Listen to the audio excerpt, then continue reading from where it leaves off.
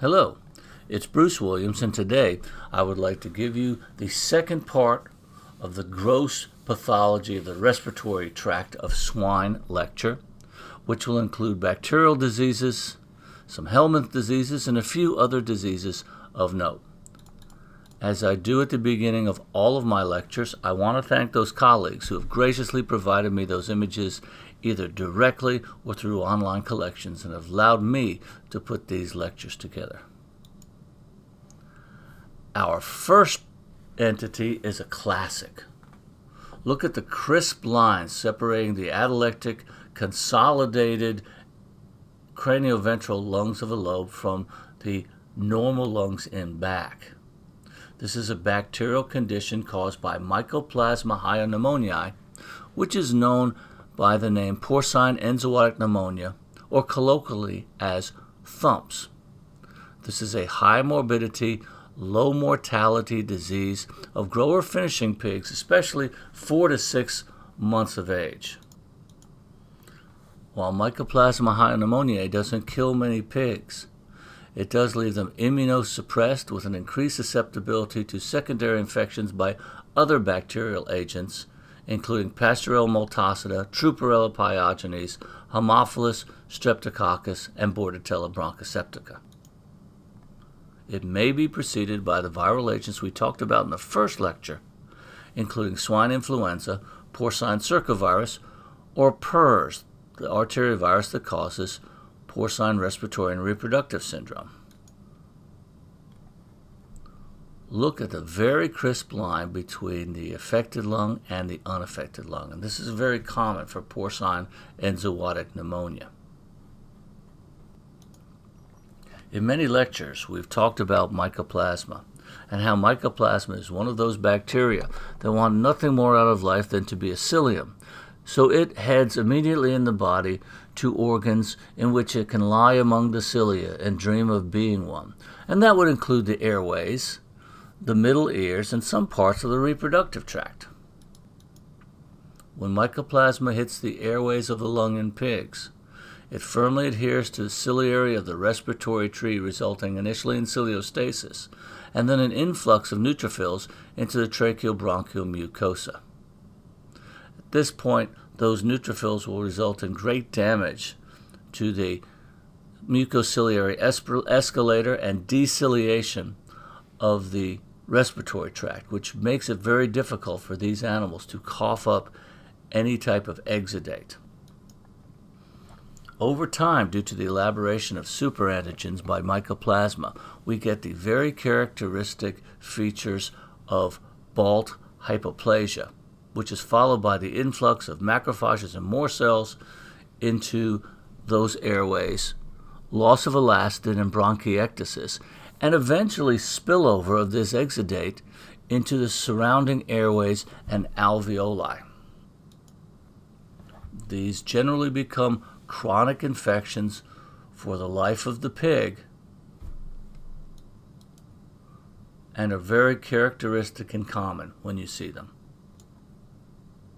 Here we are once again looking at polysericitis or Glasser's disease with abundant fibrin in the potential spaces, including the pericardial space and here on the pleura. We've already talked extensively about polysericitis and its potential to cause disease and fibrin deposition in potential spaces, including the thorax, abdomen, meninges, and joints. The condition may be worsened by other opportunistic pathogens, including viral agents that we've already talked about. And this may worsen the disease in the pig, as well as the potential for transmissibility to humans who keeps pig. This has been well documented in Southeast Asia, where pigs are an important part of the economy. Strep suis type 2 in these areas is the most common cause of meningitis in humans due to close contact between humans and pigs. And when other agents come in, like the arterivirus that causes porcine respiratory and reproductive system, it not only worsens the outbreaks of strep suis in the pigs themselves, but the numbers of cases in humans who attend the pigs goes way up. One more note on Glasser's disease, as I believe I've spent an inordinate amount of time in this series of lectures talking about it. But not every case of Glasser's disease is going to show the amount of fibrin that has been demonstrated in most of the pictures that I've shown you. Here's a case of Haemophilus parasuis, and note that there are only a couple of strands of fibrin clinging to the pleura here. And you may see this in cases of polyserositis. The lung itself is markedly distended, it is not collapsed, it is extremely congested, probably likely to the amount of vascular damage which is caused by a Haemophilus, hemorrhage, and maybe some fibrin inside the alveoli, but the pleural covering is almost devoid. If you see changes in the lung and just a couple of strands of fibrin, I still want you to include polyserositis or Glasser's disease on the list, because they're not always full of fibrin. Let's move on to a disease that still causes significant economic impact and loss of pigs around the world, and that is Actinobacillus pleuropneumoniae. This is one of the most common and important respiratory diseases of growing pigs, and the organism is a devastating hemolytic gram-negative coccobacillary rod, which is highly host-specific for swine.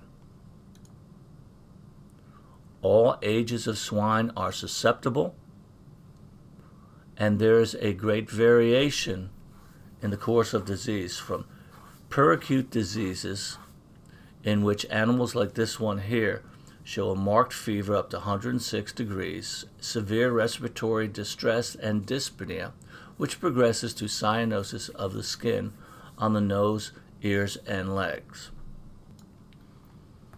In these peracute cases, there is high mortality even without premonitory signs.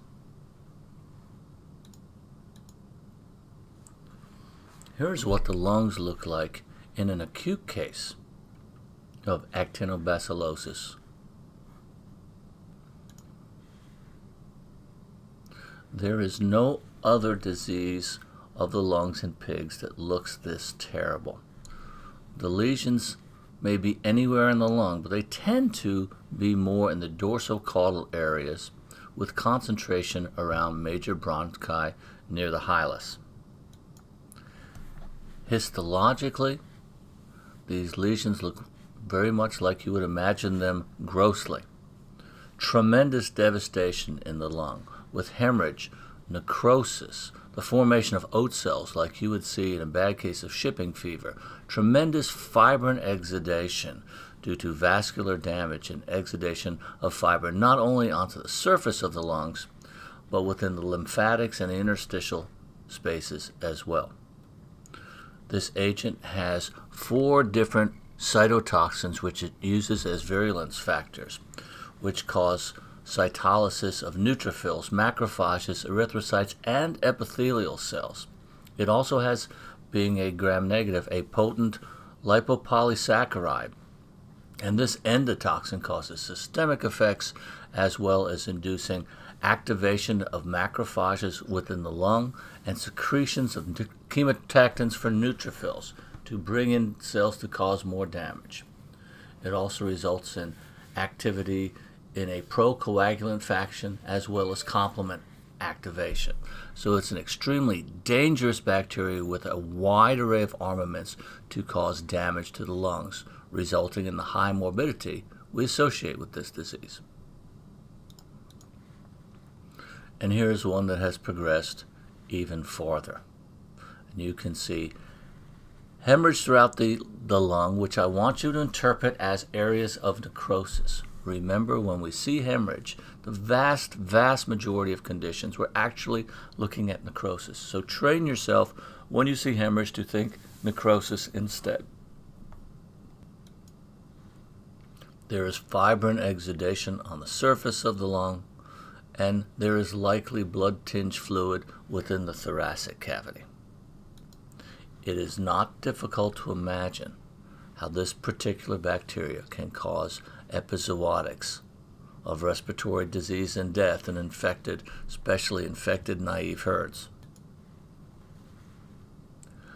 Animals that survive often become carriers for life, and areas of necrosis may be walled off by fibrous connective tissue and leave these chronic lesions behind, which are referred to as sequestrums.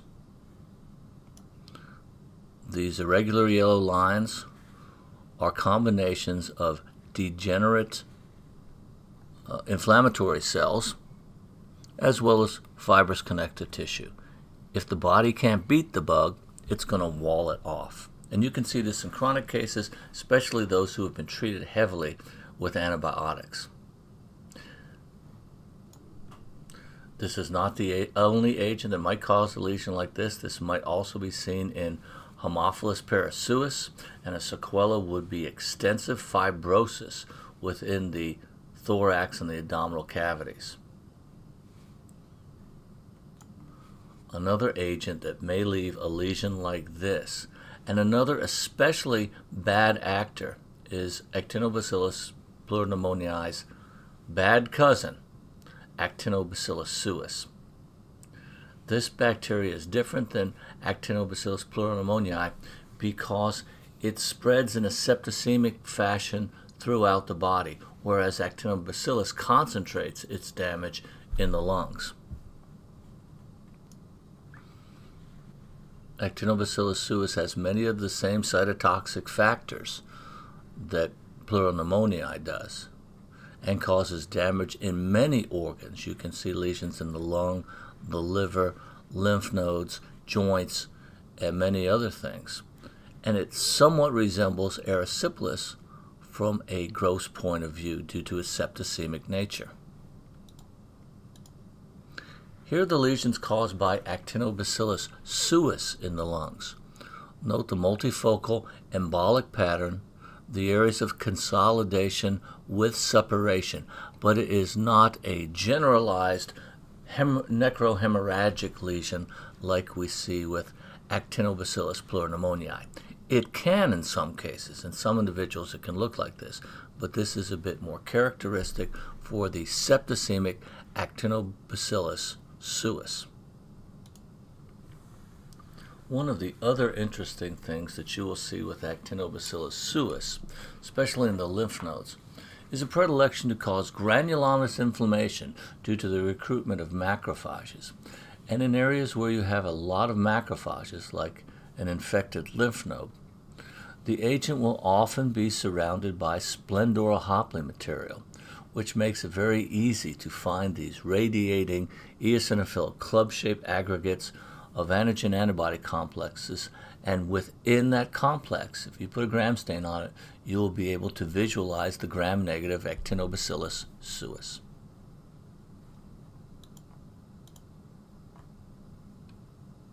While this could be Actinobacillus suis, these multifocal areas of hemorrhage in the lungs and throughout this animal's body, in the skin as well, are due to our friend Erysipelathrix ruseopathae, a gram-positive, a little different, but it's a gram-positive organism that causes septicemia, thrombosis, and infarction. And one of those conditions that with a good gram stain you can often demonstrate the presence of the bacteria within these areas of necrosis and hemorrhage. Here is another embolic pneumonia with areas of multifocal necrosis and hemorrhage due to Salmonella cholera suis. Don't sleep on Salmonella cholera suis because this host-adapted coliform gets into the bloodstream, travels around the body, and causes endotoxin-mediated thrombosis, hemorrhage, and infarction in many areas days before it causes a characteristic diarrhea, and fibrinonecrotic enteritis. While those 5 agents we've just talked about are more important, there are a couple of other agents that will cause pneumonia in pigs, and we should at least mention them. Remember those 2 agents that caused atrophic rhinitis, Bordetella bronchoseptica and Pasteurella multocida type D?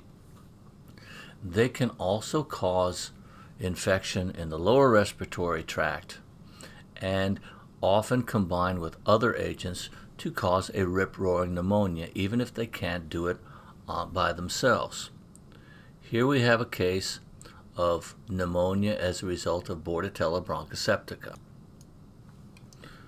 Where we tend to view Bordetella bronchoseptica as a fairly mild pathogen involved in atrophic rhinitis or kennel cough in dogs, it actually can be an extremely potent pathogen and has a number of toxins in the members of the repeats and toxin family, which can cause some significant damage.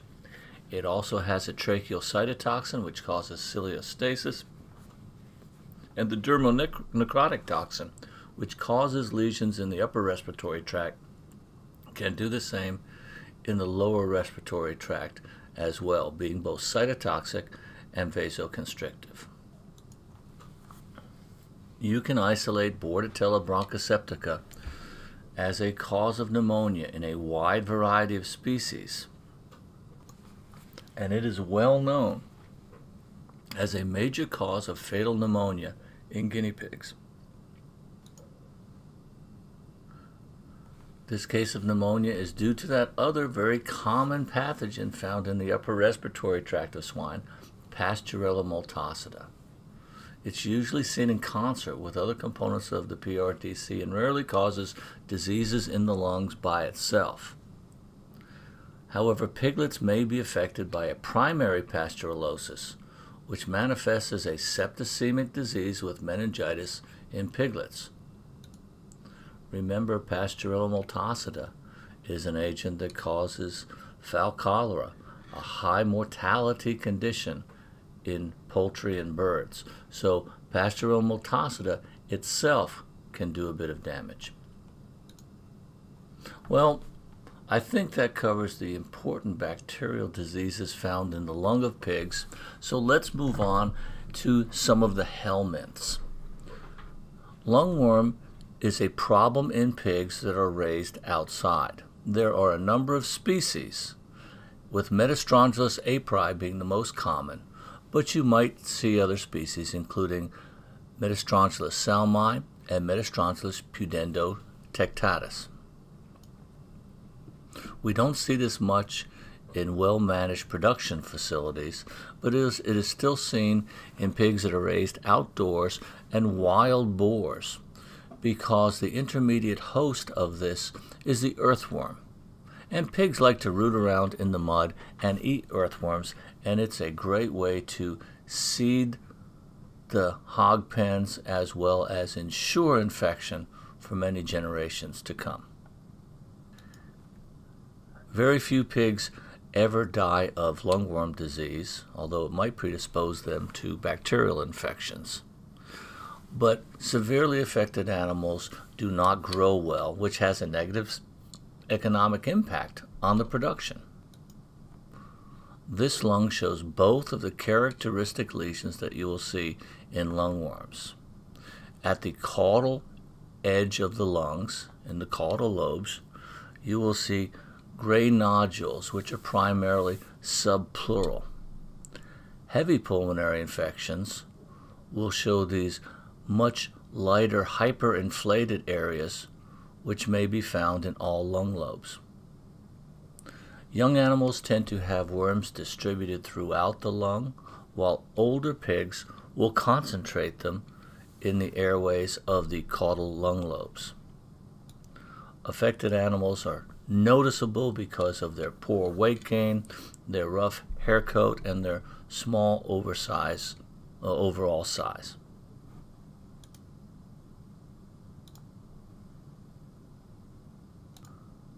When the earthworm is swallowed, The larva will be digested out of the earthworm, will penetrate the intestinal mucosa, and migrate through the lymphatics and the venous circulatory system to reach the lungs.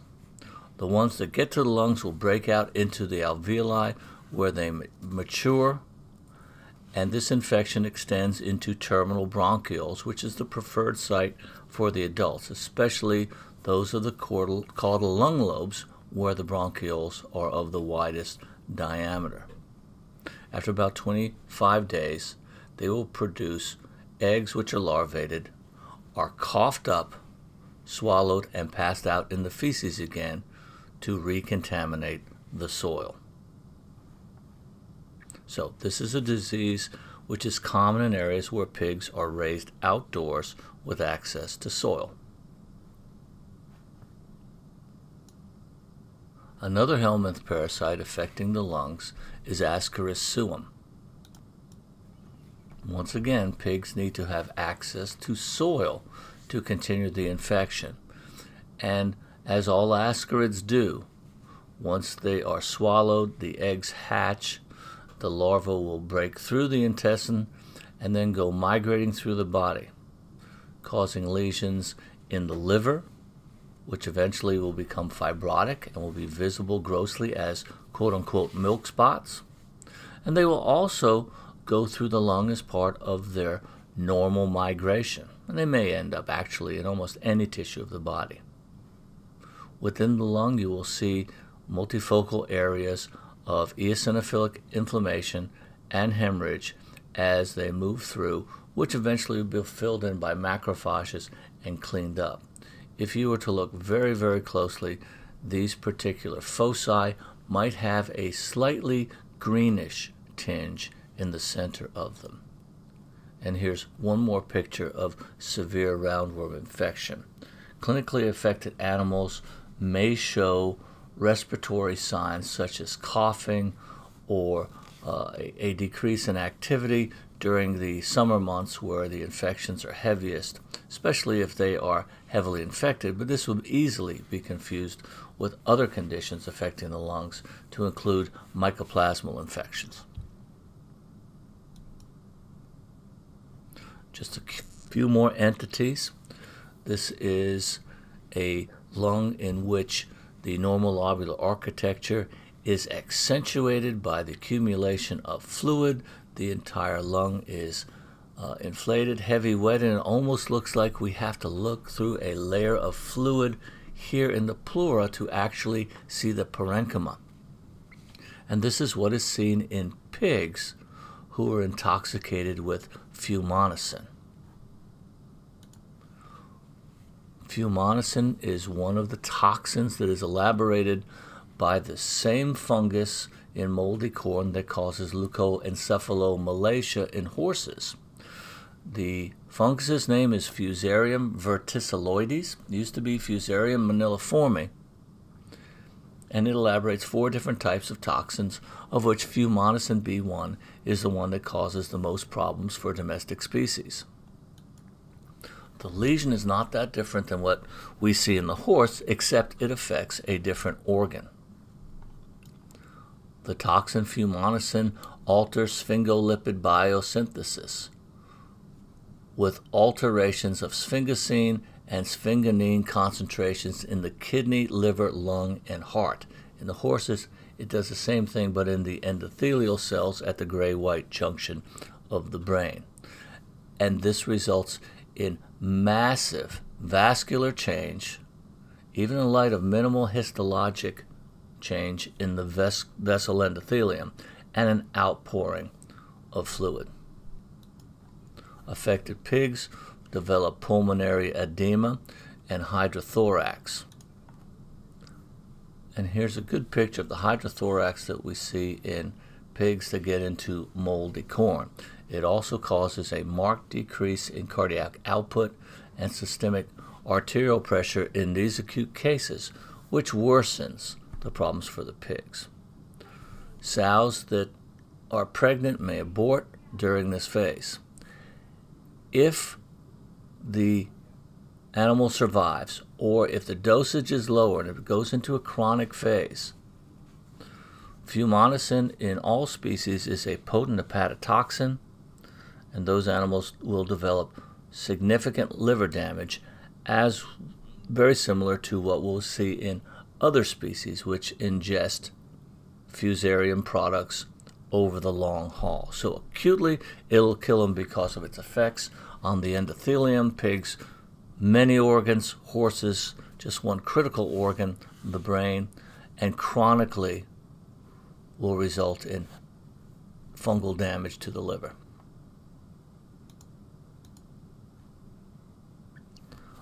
I'm just throwing this one in here. Our last lung for the day is a lung with flat areas of melanin pigment. This is not a melanoma. They're flat, they're not raised. We're not adding cells, we're just adding pigment. And this is melanosis. And pigs are one of the production animals that you see this quite a lot. It can be in any organ, and it really doesn't have any significance to it. There is a form of acquired melanosis in certain types of pigs in Sicily, which are the result of ingestion by acorns. In these animals, there was melanin discoloration in the fat and the lymph nodes, and it is thought that the high tannin content of certain types of acorns and certain types of pigs will result in activation of tyrosinase and increased production of melanin. Well, that's it for this particular lecture. And with this lecture, I have concluded my lecture series on the gross pathology of swine. I hope that you've enjoyed it. I certainly have enjoyed putting these lectures together and presenting them to you. And I encourage you to continue to look at these lectures on the Facebook page and the Foundation's YouTube channel, because we will start to explore the gross pathology of other species. Thank you for your attention, your time, and for supporting the Davis-Thompson Foundation.